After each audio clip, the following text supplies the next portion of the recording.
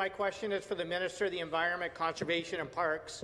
A few months ago, the Ontario Superior Court overturned the minister's decision to cancel the Nation Rise wind farm. It ruled that the minister's decision did not meet the requirements of transparency, justification and intelligibility. Now the government wants to hand the minister even more power to pick and choose which projects get a full environmental assessment. Fired Environment Commissioner Diane Sachs said the changes in Bill 197 would create an enormous risk of corruption and undue influence. Speaker, can the minister explain why he should be trusted with even more scientific power, given that the minister has already been caught by the courts ignoring scientific evidence? Minister of the Environment, Conservation and Parks. Thanks very much, Speaker, and thank you, member, for that question opposite. And I do know the member opposite sat through a technical briefing, and what he's asking doesn't correlate with what he has learned at that session. We are modernizing the Environmental Assessment Act, which hasn't been modernized in over 50 years, Mr. Speaker. That's when Pierre-Elliott Trudeau was still Prime Minister, and some of the caucus here weren't even born yet, Mr. Speaker. So what we're doing, if this legislation is passed, we'll begin consultation to create a list of projects which will need environmental assessment, much like Canada has already done and majority of other provinces, Mr. Speaker. And that's what we're going to do going forward.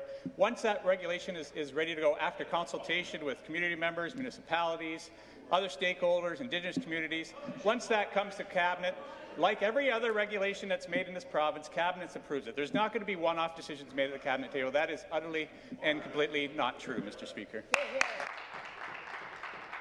The supplementary question. Speaker, I find it interesting that the minister's defense of Bill 197 is modernization of the environmental assessment. I guess that means hollowing it out and getting rid of the transparency around it.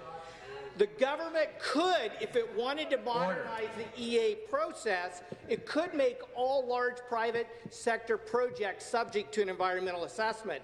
The Auditor General pointed this out when analyzing the huge financial risk of such projects to taxpayers. Her 2016 report showed that there are over 5,000 abandoned mines in Ontario with a cleanup cost pegged at $3.1 billion.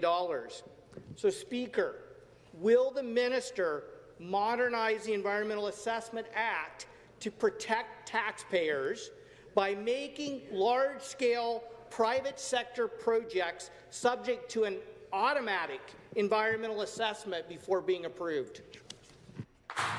Minister of the Environment, Conservation and Parks. Thanks again for that question, member opposite, Mr. Speaker. And through the modernization of this Environmental Assessment Act, and if this legislation is passed, what changes immediately is we'll be exempting environmental assessments for land claim settlements and other projects with Indigenous communities, projects in provincial parks and conservation areas. And for the first time in the history of the province, we're going to give municipalities a say in whether or not they want a landfill sited in their municipality or not. What will also happen, Mr. Speaker, if this legislation is passed, it will enable the government to start consultations on the project list that the member opposite has mentioned.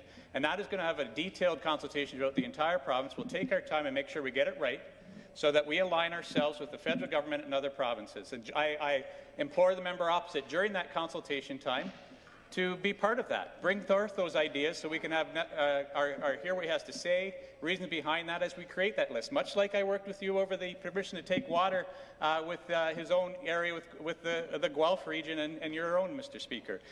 We're a government that wants to work with you. We're going to have that consultation process. We'll discuss what you want to add to that as we're going to talk to all Ontarians. What would they like on that project list? Whether it's going to be what the Indigenous communities want, what stakeholders want, what municipalities want. We're going to have a clear and concise list brought forward, which will be approved through the Cabinet and put in force just like the rest of the country. Thank you.